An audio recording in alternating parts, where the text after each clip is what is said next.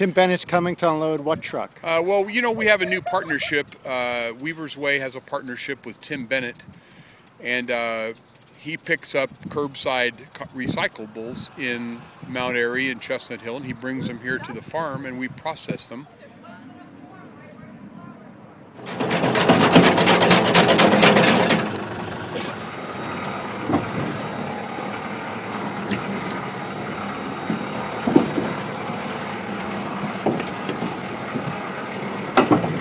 This morning, all we have in there is 1 day's vegetables from the produce departments at both the Weavers Way stores.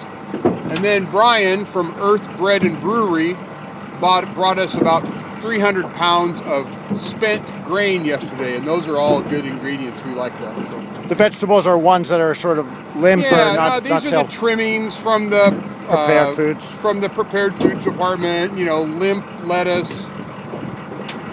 Bananas that are bruised, apples that have worms, and no worms, of course. But.